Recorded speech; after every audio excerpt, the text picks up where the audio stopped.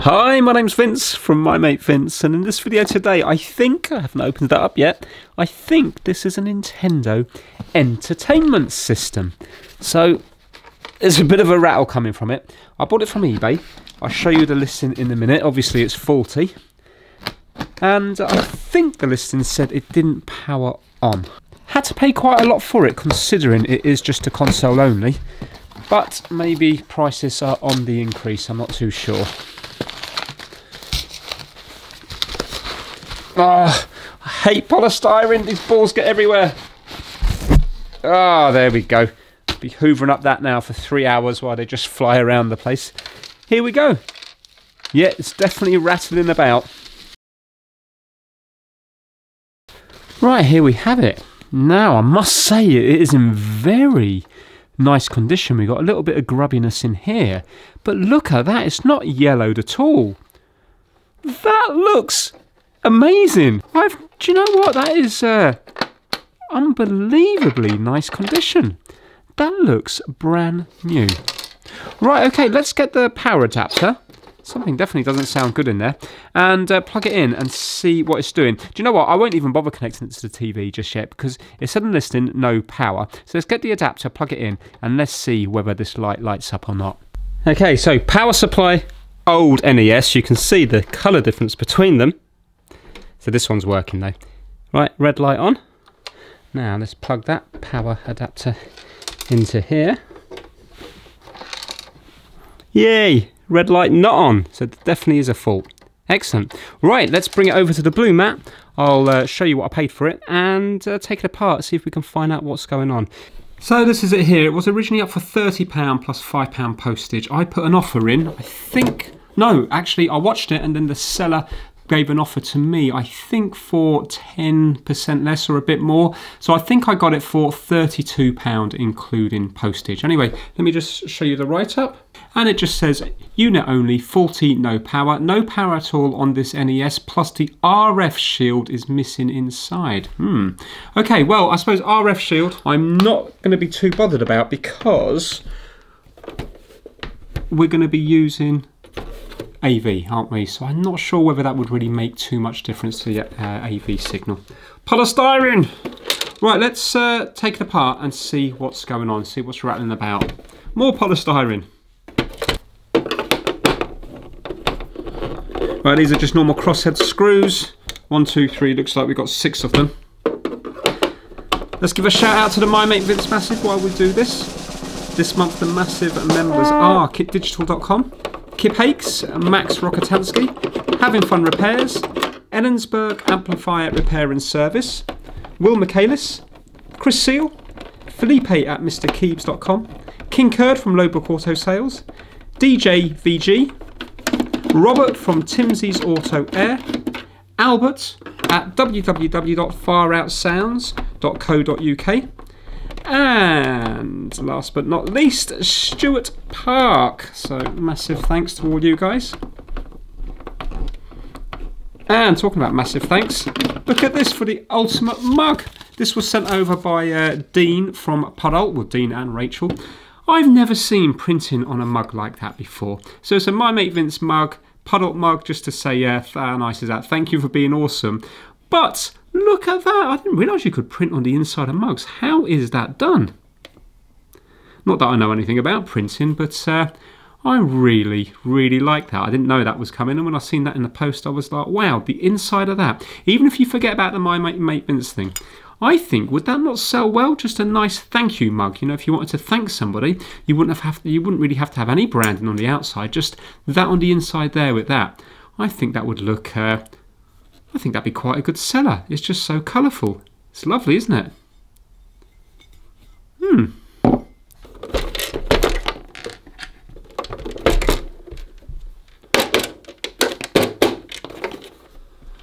Right, that's all the screws out.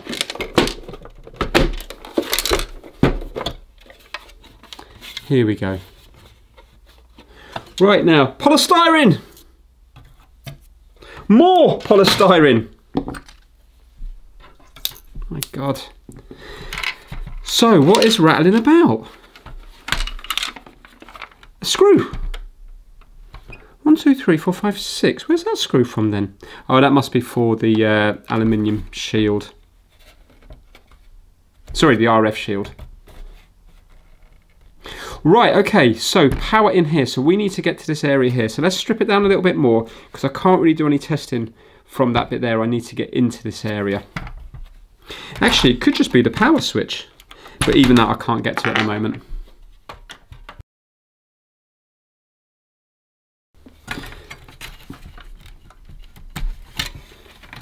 Right, let's pull out nice and easy.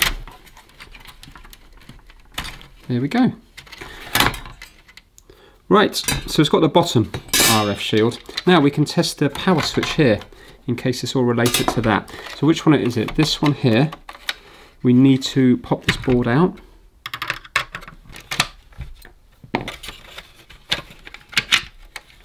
Let's get our meter on continuity.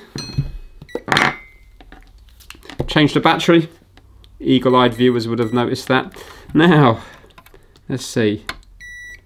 Okay, so this one's here is the ground, so I don't need to worry about that. So if I go across this one and press the button, we can see that it is working. Now let's just do the reset button next to it.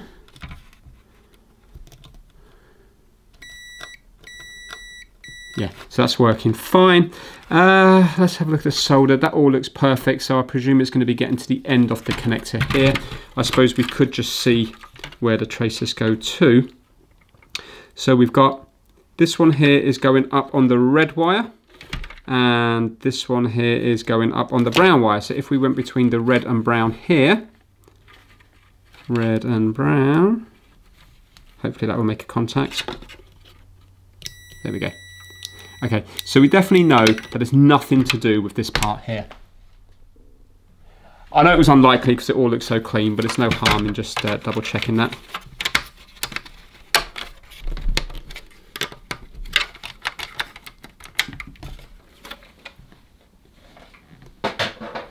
Right, let's check out this board here. Do you know what? I'm going to get rid of these because they're annoying me. Bear with me. Okay. Ooh, big scratch marks here. Quite deep scratch marks here. What would have caused that? Maybe somebody was trying to pry off the RF shield or something. Check it out.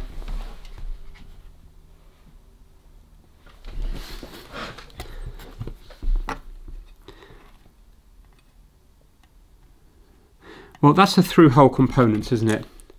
Going to these resistors and diode here. 1, 2, 3, 4. 1, 2, 3, 4. Right, okay. Well, that's not going to affect it there. Unless, of course... No, that's not going to be going to there anyway, is it? Let me just double check that.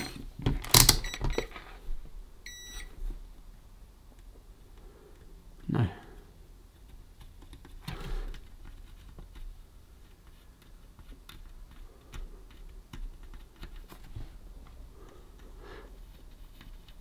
Yeah, I don't know what was going on there, but it hasn't gone through any of the traces, has it? So I don't think it's going to be that. We need to get into this bit here.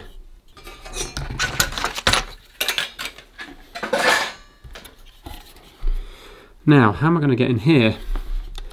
Let's try to take this bottom lid off. Whoa! One way of doing it. Now, well, so we have the jack here. So we should be able to, it's a bit awkward, I think I'm going to have to unsolder this in order to take this top lid off. It's annoying that the power and the RF is all in the same board, because this must be where the RF signal is going through, these ones here. Anyway, let's put power back in and see if we can see any trace of voltage at all on AC going through here.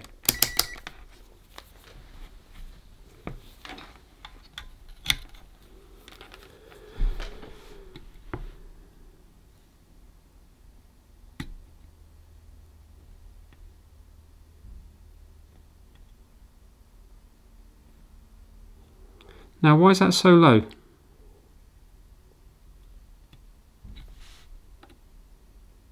Oh, here we go, 10 volts there. 10 volts there.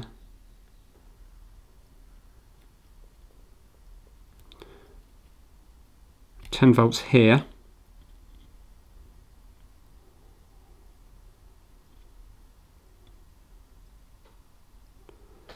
$5.4 there. What about here? 5.4. The weird thing is we've just got voltage everywhere. We've got 5.4 volts everywhere. I can always take apart the other one to compare readings, because right now this is confusing me quite a lot. Right, because we've seen damage on the board, let's see if there's damage anywhere else, just in case it's nothing to do with, you know, the power side here.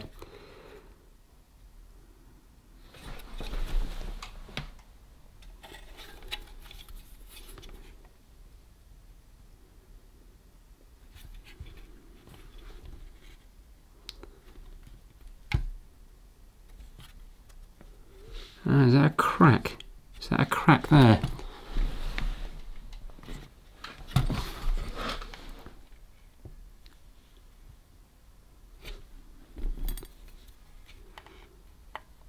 Ooh. Ah ha ha. Ha ha ha ha. We've got a crack. We've got a crack there. Is that feeding that pin here, I wonder? Right, let's zoom out a bit. Would have still thought it would have given power though, unless this is the main one coming in. Maybe that's the main ground.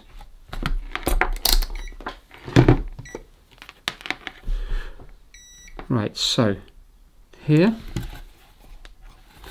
let's go onto that pin. Should it be on that pin there? I think it should. Do you think, because it's such a big trace there, you think part of it would be making a contact? Let's zoom right in. That must be feeding that one, mustn't it? Let's have a look here. That's feeding there. Yes.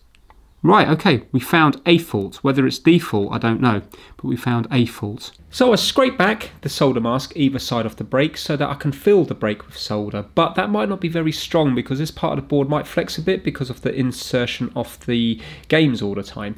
In which case, what I've done is I've scraped a bit of solder mask a little bit further back and I'm running a wire. This wire will allow a little bit of flexibility, so then if the bit that I soldered breaks on the actual brake, then the wire will do its job and keep the continuity flowing through that area. If it works, I can always add solder mask to this area here later on. I don't want to wait for it to dry now.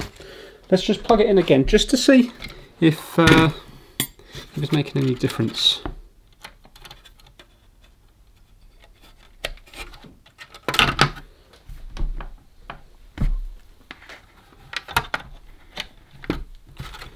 Here goes.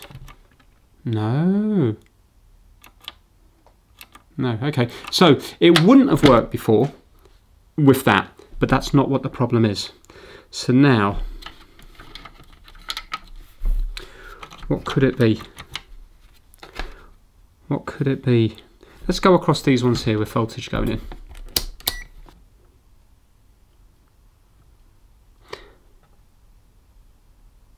.4 fluctuating, yeah. So that must be DC there then. 14 volts. Right. But where does that actually go to?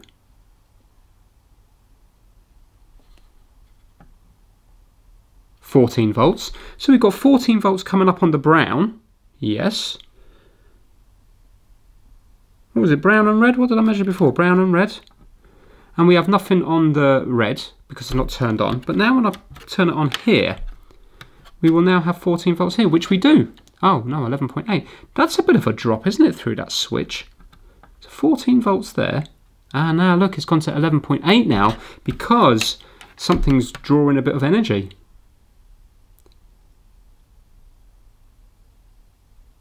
It's climbing. So that will get to, yeah, that will get to 14. So now, is that just normal or have we got something bringing that down? Could be normal, couldn't it? Maybe this does run on 11 volts. Yeah, there you go, back to 14. Right, so here, nothing. Turn it on. See if I can just rest that there. 11. I'm just going to reset, see what happens. No, so the reset must be only for the game. Right, so we have got 11 volts going into the system. Ah, is that when it goes back through the voltage regulator? Yeah, look. So we've got 12 volts here now on the voltage regulator. So, God, it's a real roundabout way, isn't it? So now if I turn that off, look, we have nothing. Yeah. And now turn it on.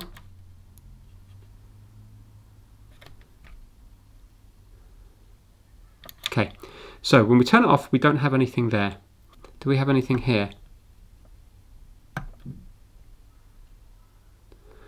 No, so this must be the output, is it? Would this be the output? So now let's turn this on here. We now have 12 volts. Nothing here. Is this the output? Yes, 5 volts. So this must be what it runs off. So now we've got 5 volts now working its way round. Go into here. I think I've got this right. Go into here. Yeah. So we've definitely got 5 volts there. Have we got 5 volts going into the board? So we've got 1, 2. The third one along is where the 5 volts is. Third one along from this side. So third one along. So we should have 5 volts here, which we do. So now we need to work out where that goes to. Okay, so let's pull power. And let's see if we can get a continuity reading. See where that goes to. So we're on that one there. Okay, and it goes up to this one here. This one. The third pin, which is the orange one. Right, okay, so on the orange one, we should now have 5 volts. Plug it in again. Volts DC. So it travels up these tracks here, and then we've now got, should have 5 volts on that orange one, which we do. So now, can we trace it from there? So tracing the orange wire, it goes off to the reset button. So the 5 volt rail there goes through the reset button, then through the LED and back to the main board again to feed the other components on the board. Now, there's no indication on here to show you that it's on because there's no red light. And I thought I'd better check the LED. Well, it turns out that the LED is blown. It wasn't me, it was blown beforehand. So now what I'm thinking in this stage of the video is that maybe this NES is working fine. Maybe me and the seller didn't bother to check it on a TV because the red LED wasn't lighting up. So what I do is connect it to a TV, and because this is the NES with numerous faults, as the title is titled, it still doesn't work. So I need to take apart my working NES to borrow the front board just to see if it then livens up. It still doesn't. That LED isn't actually critical for anything. It's just purely to let the user know whether the console is on or off. So far on this NES, we've had a break on the trace, which is definitely man-made, and we've got the LED completely blown. So there's no indication to say whether it's working or not.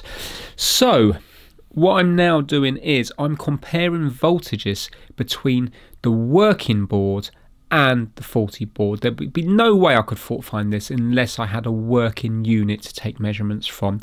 So I'm going across that little connector where you have the 12 volts and also the 5 volts for the on and off and also the reset button to compare the readings between both of the boards, the good and bad.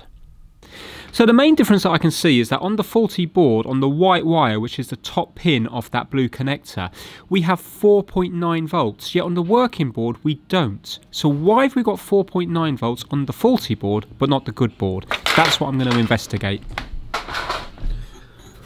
So I think we need to look at this white one here, see where it goes to. So I'm confused why this is reading voltage when the other one on the other board isn't. So what happens, it goes through this little capacitor here, and it also travels up to what looks like that resistor there. There's nothing happening that side, is there? I don't think this is going to be like a multi-layer board with traces in the middle of it. I think it would just be top and bottom. So, through the resistor. Okay, then where does it go? If it goes through the board again, this is where it's going to get difficult.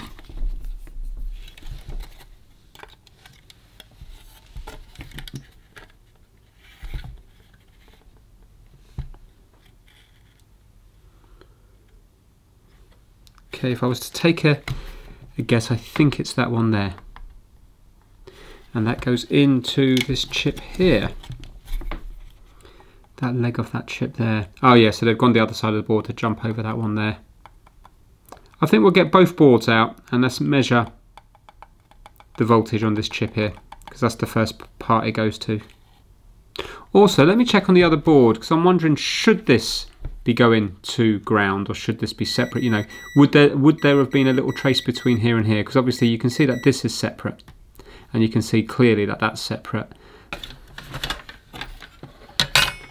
Yeah, look, it should be connected. Right, well, we'll solder that up and then solder an iron on and see if that affects the voltage on that there.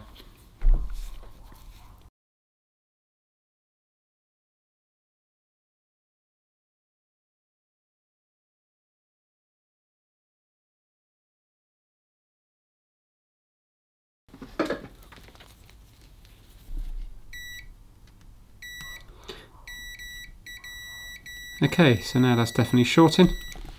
Right, let's plug it in and see if it behaves any differently. So I've plugged it in. No, power light is still not on. You can see it's not lighting up there. And this is the good board here. Right, okay, so now let's see what's happening with the voltage on this chip here.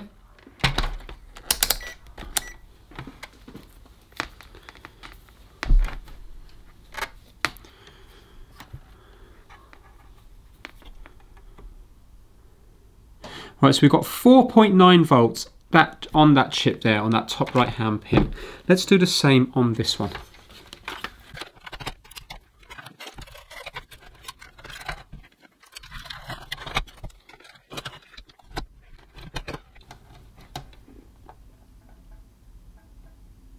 And we haven't got any voltage there. Well, 0.3 of a volt. Lights on. 0.3 of a volt. Has that chip failed? Should we see what we have on the other legs of it? 3.5. Sorry. 4. So we've got 4.9 there. Ah, so maybe we've got a short between there and there. On R1, yeah? That's interesting. Let's see what else we got. 2.5. Well, I'm not going to be able to remember all of them, but I can remember those first two there. Yeah, so maybe that points towards this chip being faulty, because look, we have nothing there but 4.9 there. Then when we're off, we should have nothing on both of them. Interesting, okay.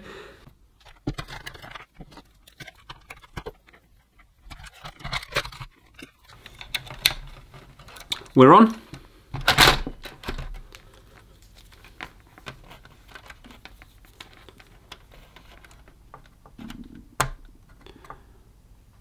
.9 there. And nothing there. They're back to front. What is going on? And look, these should be all 2.5 and they're not. What is going on?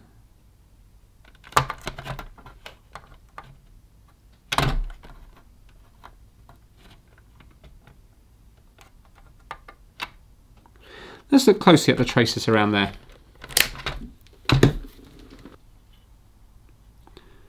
Right, so they're definitely going through the board, but not these ones, but these two are going through the board. So they're going to be up here. Ah, which is this chip. Not this one here.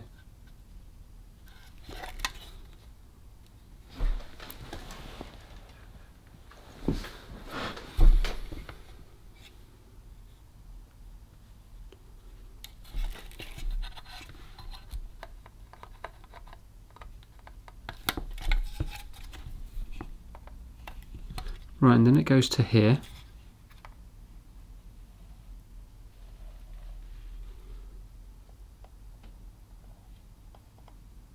It goes over to here. 1, 2, 3.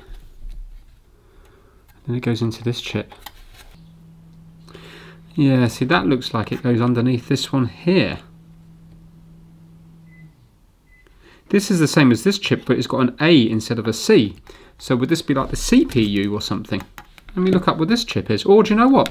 Maybe that goes right the way through down to here. Let's go on to continuity.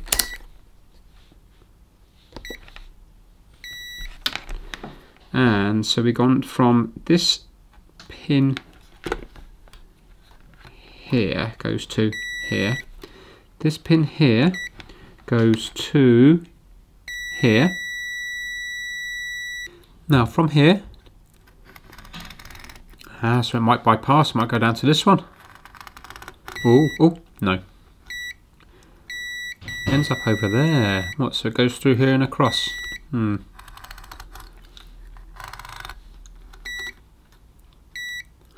There. Right. And I can't see where that goes. So this is where it starts. Let's compare those two chips and see, are they the same? RP2A07A. Right, they're exactly the same, aren't they? So, let's go on to the good board to begin with.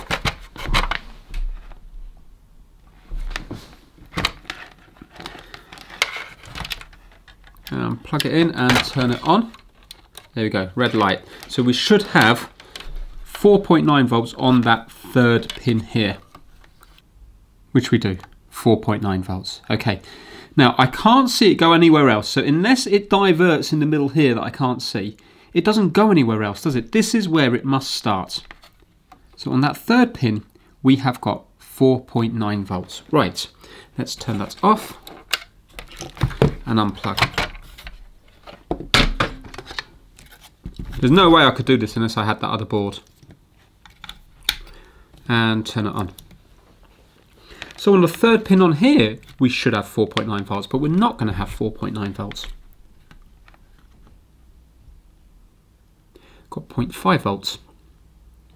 So now, if it comes from there, there's no point in me taking that chip off. I think we should take off that chip. I'm glad I didn't take that off now, because we're not getting the correct voltage on that pin to then pass through to here, is what I think. Let's see what that chip is labelled up as. Right, this is interesting. Check this out. So this is an 8-bit microprocessor for the Nintendo Entertainment System. What I did is I typed in pin out, and I've gone on to this one here. Now watch this. This has the pin out for the chip. Yeah. Now I wasn't sure which way it is, but I presume that V means this little notch here. Okay. Now I wasn't, just to make sure, you can see pin 20 is ground. So if we put that on its side there, that should be the same as what you see on the board. Zoom out a little bit. And if I get my meter set to continuity so it makes a beep, and if I go to suitable ground and go on here, can you see it is coming up as ground? Yeah. So now we know that pin 3 here is the thing that's 4.9 volts on this one, but not on the other one. And look what pin 3 is, RST. And I thought, RST, could it be reset? And look here. If we go down, it says here, RST. When low, it holds the CPU in reset state, during which all CPU pins except pin 2 are in high impedance state, which is pin 2. Pin 2, pin 2, pin 2 is the one next to it. Okay. Where have I gone? When released, CPU starts executing code. We know that the problem with this board is that it's constantly resetting itself. Hence the reason it's not working. Yes, I feel like I've made a little bit of progress here. How good is that? Thank God for Google. Now, let's get this one here. This one is the one with 4.9 volts. So when I hit reset, this should go to 0. Go on. Look at that. Fantastic. Sorry, I slipped off. So look, it's red light on. Red light on, red light off. It goes to 0. So our board is being pulled low. which means 0. When low, it holds the CPU in a reset state, which is exactly what's happened. What a great website here. Look, wiki nesdev.org. Fantastic. So plug this in here, turn it on. Now go to here, pin 3, and we are low, aren't we? What happens when I hit reset? Nothing. So it's constantly resetting itself. Why? Why is it constantly resetting itself?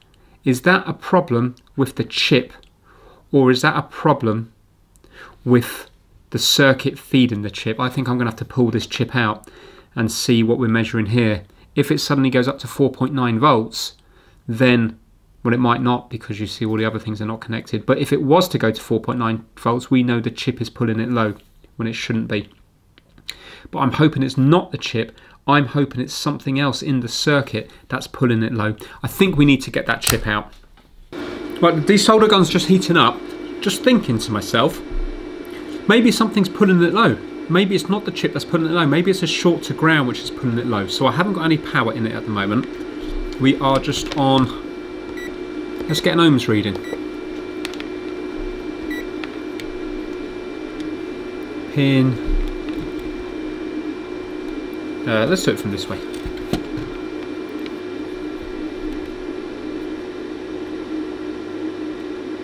Right, so that's 18,000 ohms, well 19,000 ohms. Yeah, there. Does it read the same here? Yes. Does it read the same here? Yes, it does. So now let's measure that against our working board. 19,000.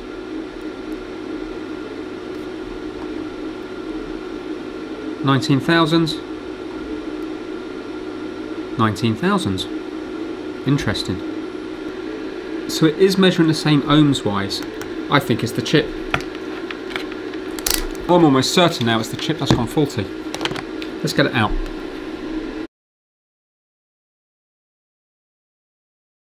Right, I must say that desoldering gun is an absolute godsend. I think it was probably the best £80 that I've ever spent.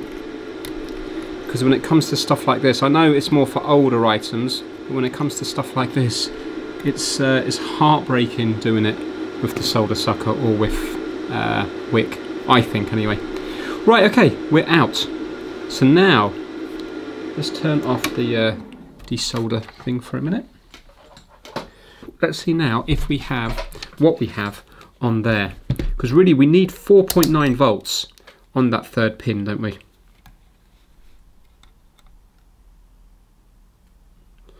No. So does it suggest that that is faulty then? I think it does. I think it does. Right, okay, I am going to take the chip off the good board and then swap them over and see what happens, because there's no point in fault finding any further. If this is the fault, there's nothing I can do about that. That won't be able to be repaired. Unless, of course, I was to take a 4.9 volt line straight into here and just forget about the reset button. Is it such a big deal? All you have to do is turn it off, swap the cartridge over, and then turn it back on again, or turn it off and back on again. That's going to be the same as resetting it. So there might be a workaround that we can do. But if that bit's faulty, maybe there's many other things on here that's faulty as well. Of course, that's if it is that. Let's get the other one off, swap them over, and put the good one on here, and this bad one, suspected bad one, into the other good board. Okay, so the chips have been changed over. It was all easy enough. So now this is the bad board with the good chip. Let's see what's going to happen. So I'm turning it on now. No power there. We're not going to have the red light anyway because it's blown. Let's see. I'm hoping that we don't have the voltage, so then it's not this chip, it's going to be something else. So third one along. No, that's fantastic. So something else is pulling this down. Something on that pin there is pulling it low. It should be 4.9 volts, but it's not. We know it travels round through the board and ends up here. So it could still be something on this chip that's pulling it low. That's correct, isn't it? So the only thing left that it can be is this chip. But should I cut a trace instead? If we cut it here and we have 4.9 volts here, we know then that we know this chip is okay anyway, but at least then we've visibly seen 4.9 volts. Really, we need to cut the trace here and here, don't we? And then when we join them up, we'll know. By cutting it here and here, we will then... No, I'll tell you what I have to do. Let's cut it here to begin with. See if we've got 4.9 volts here. If we have, we know this chip is okay, and there's something on this side that's not working.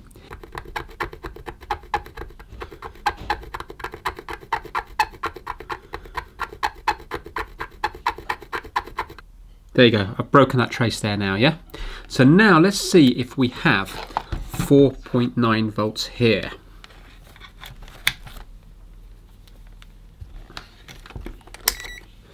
Here goes. We do. We do, yeah. Right, so we've got 4.9 volts there. Now let's see what we've got here, this side. 0.5, so we haven't got it there. So we still haven't got it here. We've got it there, we haven't got it here. Still really confusing me how it's coming up there. But anyway, let's now cut the trace after that one there, and then that will take this chip out of it.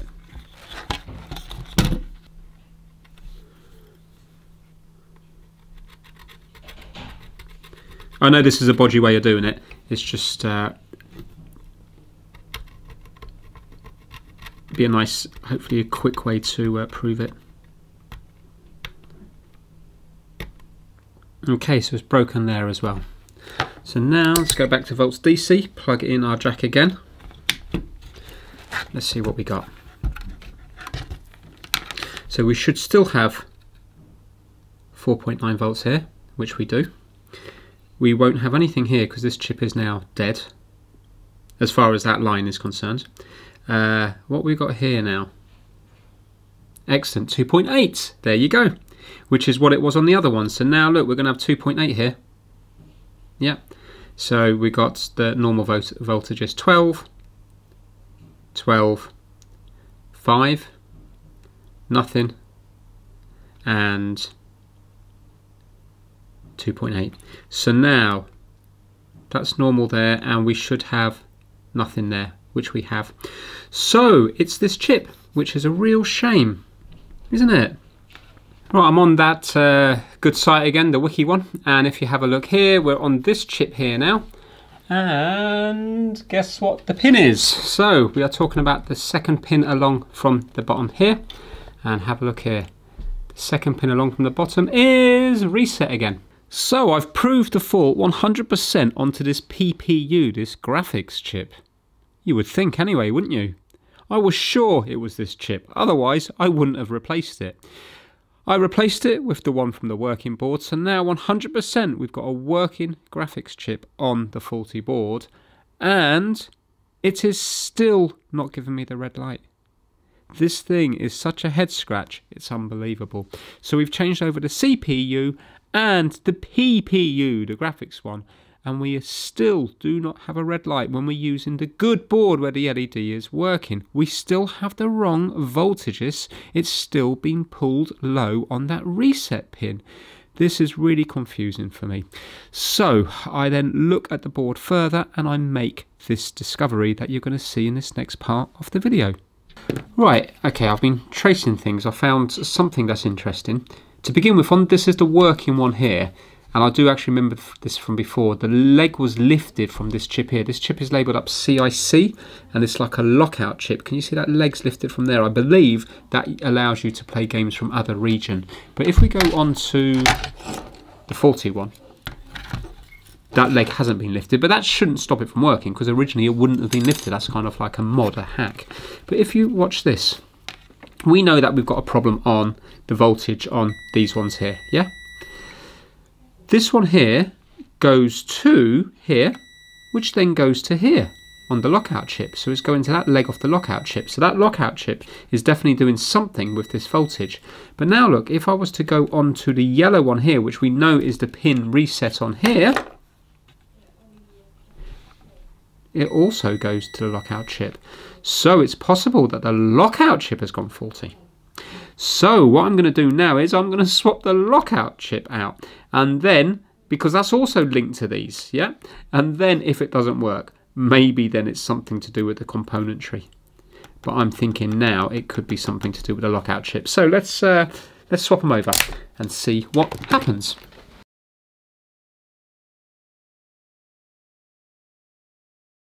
Okay, so I've swapped those lockout chips over. So the one here now is the one from the faulty board, but yet everything else is the same as it was before. So let's see now, hopefully this won't work. Plug it in here and turn on. No red light, okay. And it's pulled low. And we have 4.9 volts there. Okay, so that's behaving now with that lockout chip the same way as the faulty board. So the faulty board should now be working.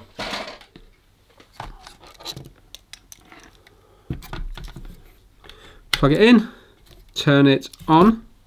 No red light, but that LED is broken. So now we should have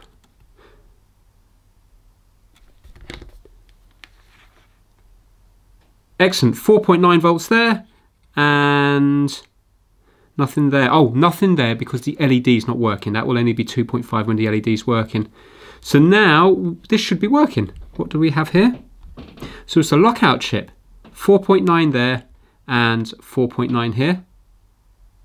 Yeah, right, let's plug this into the TV now and see if we have anything. Should I risk? Yeah, let's see if the red light comes on this one here now. So let's get rid of that one. So it's a lockout chip. I wonder, is there more faults with this one? Or is that it? Can you buy those lockout chips? So we should have the red light here now. Here we go. Come on, give me the red light. Yes, there we go. Red light, fantastic. Okay, let's leave this in here like so. I'll tell you what, no, out of curiosity, I do want to see if this one here works. So let's keep it all original. Let's bring it over to the TV and see if we have anything on it. Okay, here goes. Plug it in, turn it off at the moment. So this is with the faulty LED. Everything's now original, just a different lockout chip. Here we go. That's fine, that means it's picked it up, it's just that the game is not inserted properly because I haven't got this screwed in properly, and also maybe it might need cleaning. Or maybe there's a problem with it, but let's have another look.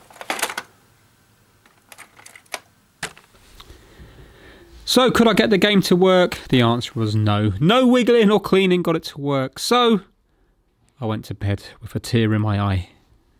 Right, it's the next day now and I'm raring to go. Now, this is the good board here, but with the faulty chip. We know the lockout chip is faulty. So I've been looking into this lockout chip, the CIC chip, and basically what it is this is a lock. It's quite simple. This is a lock, and in the cartridge you have a key.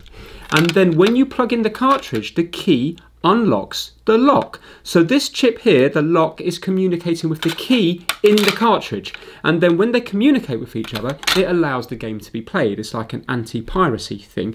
It's kind of like Nintendo.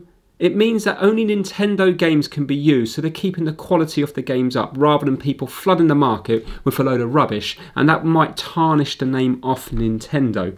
So apparently you can swap the lock and the key. They're interchangeable, apparently. So, I think, anyway. So if I unsoldered this from the game, this is one that I got from Mike. This was a faulty game. I did film it, but I never released it. It was basically faulty chips here. I'm not going to release it because the video's boring. I couldn't get it to work. But the fault's on one of these two chips here.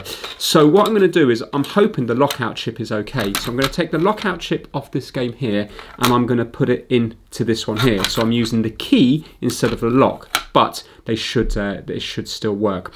Now on this one here, we know that this lockout chip here is faulty. I did disconnect pin 4 just in case, because I know a lot of people are going to say you should have disconnected pin 4.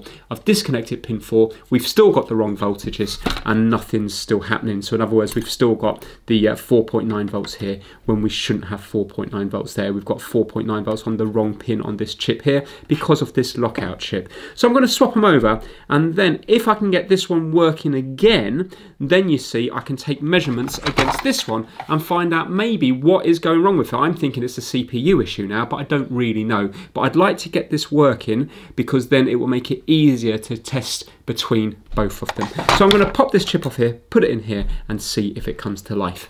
Right, CIC chip has now been changed from the one in the game into here. So let's see if the key can become the lock. So this is the good LED one, so this should light up red if it's going to work. Wouldn't it be great if it did work? Come on now. Yes, yes, yes! Oh, it's blinking. That's fine. It's blinking, which it's supposed to do when it's not recognising the game. But remember, the pin 4 was pulled, and that's why it wasn't blinking, because then it doesn't make a difference. That, I believe, allows you to play games from other regions, but it means it won't blink. Right, let's see now if when we reset it, it's gone off. Excellent. That's fantastic. I'll tell you why that's fantastic, because at long last, something's working, even though this one was working originally. No, it's good because it means now that I might be able to do some scope work or something, or I've got one of those logic pins that I've never used, the ones that you see in Gadget UK's videos. Now, I don't think that they would work on really modern stuff like MacBooks, but I believe the communication in these kind of things are what they are built for, I think. Don't know, never used one. But what I might be able to do is, I might be able to get a game in here, and hold on, would I be able to get a game in here? Yeah. I think I can put it the wrong way round, and I might be able to go across the CPU and the GPU or PPU and see if, for example, the signals are the same as this one, and that might give me a clue as to what chip is actually at fault here. Fantastic. So I get my logic pen set up that I've never used before. I think I got it for a very good price on eBay. I think it was like end of line stuff. It's from RS Components. I think it was only £10. It looks like quite a nice one. I've never used it before, so I don't really know what I'm doing with it. But what I'm looking for is it measures high, low, so in other words like 5 volts, 0 volts, and I think when data is going down a trace as well. So all I'm doing is seeing the difference between the faulty board and the working board to see what I can find. Anyway, when I go across here, you can see high, low, and flashing. So I presume that's actually sending data. Low, low, and flashing. So what I'm going to do is I'm going to do this on my working one and see the difference. I did find a pin up here which is not doing anything. If you look at that, that's not doing anything. That might be completely normal. But if that's doing something on the other one, that's great, because then I can start fault finding that pin. Do you know what I mean? It might give me an idea of what's what. I'm not sure if any of these pins, I think a lot of these pins just go up to this connector here, which are, no, maybe not. Some of these, so from here, some of them go up to this connector. You can see there, look, high. Yeah. I'm not actually sure what that connector's for. I've never looked into it. Okay, so I went across various things with the logic probe, and it is a very good tool. The problem is there's just too many differences. It'd be different if it was just like 1 pin or 2 pins that are different. They're different all over the place. But one thing that I focused in on is that on the faulty board we don't have any activity on pins 3 and 4 up here. Yet on the working board we do, as in these are completely dead. Now when I tone them out, they go from here down to this RAM here. So if you have a listen, here, they're coming up here, and the one next to it is coming up there. Yeah, and then I presume from here, I presume they go straight to, 1 second now. I presume they go into, here we go, yeah.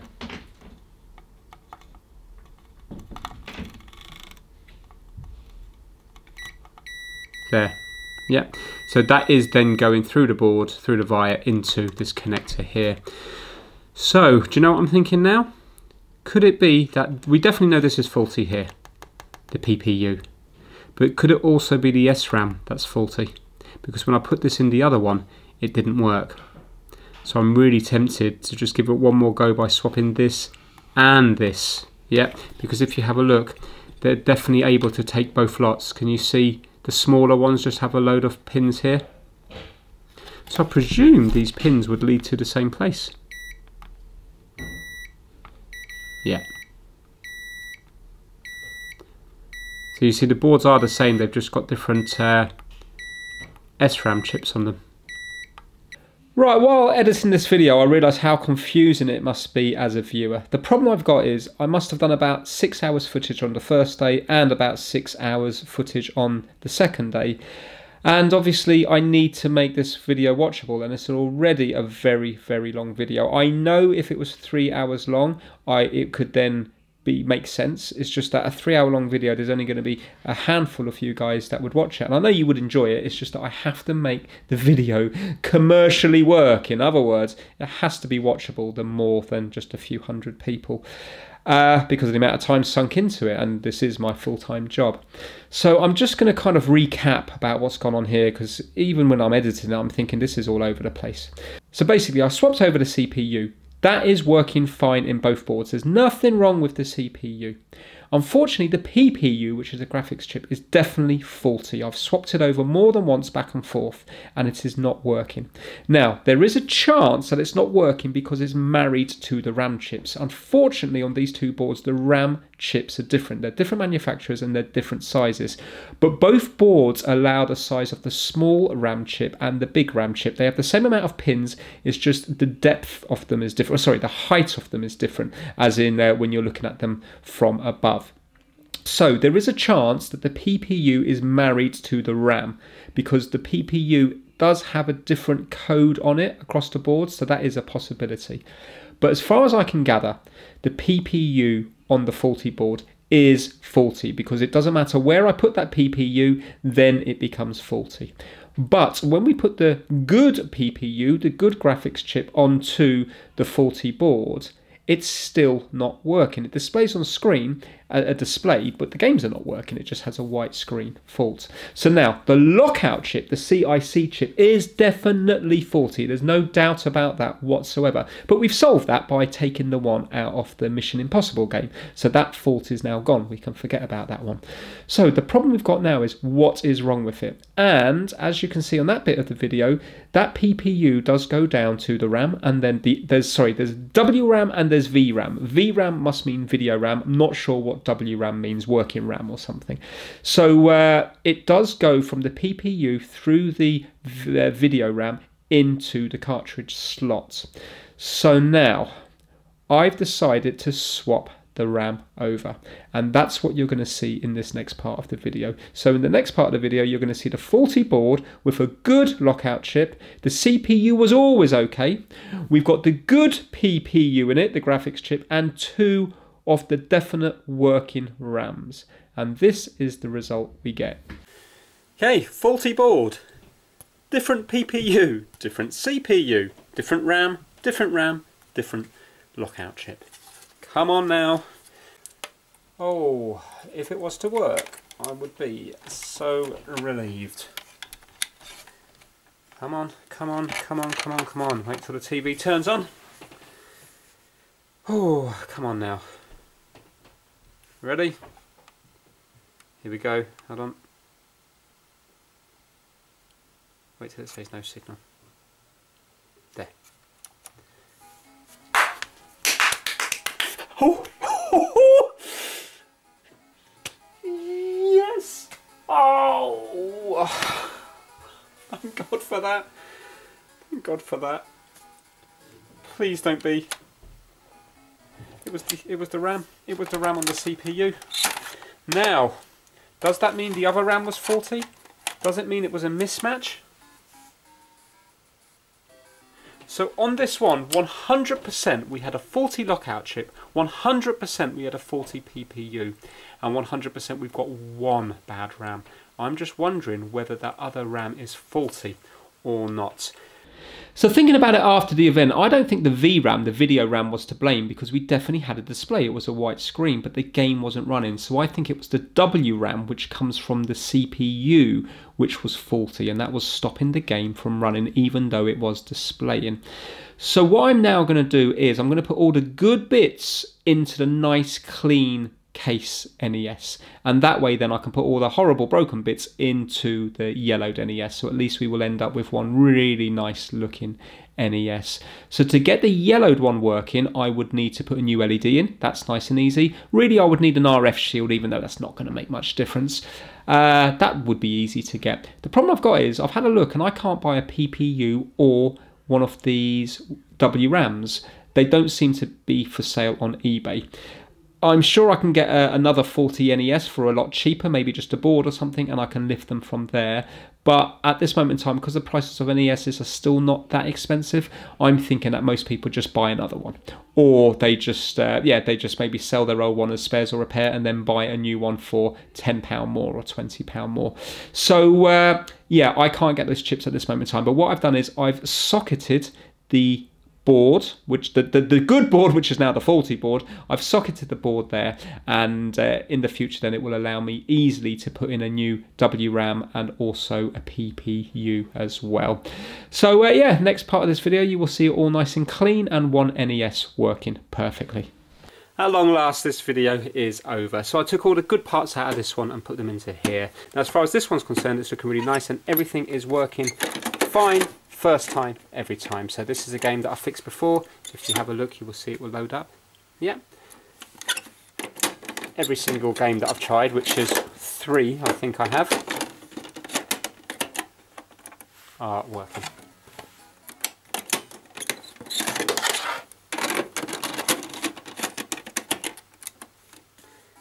There we go. Right, let's get a controller in and end on a bit of Pro-Am. RC Pro-Am.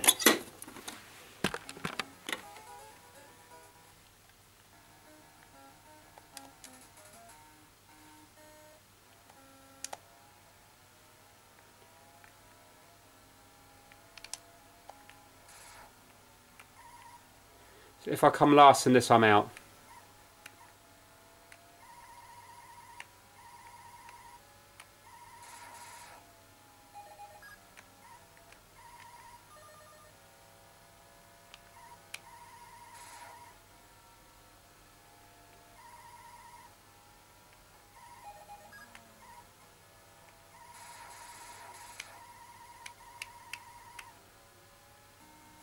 First, what a nice way to end the video. So there we have it. I hope you got some enjoyment from it. I found it really, really challenging, if I'm honest with you. There's no way I would have been able to do it without the second one there. But still, yeah, that's the way it goes. It could have been an easy fix, but it certainly wasn't in this instance here. And although I've got it working, I've had to sacrifice one to make it work, so I'm no better off. It's just that I have one nice looking one compared to one not so nice looking. That is it. I hope you enjoyed it. If you did, give it a thumbs up. Take care, everyone.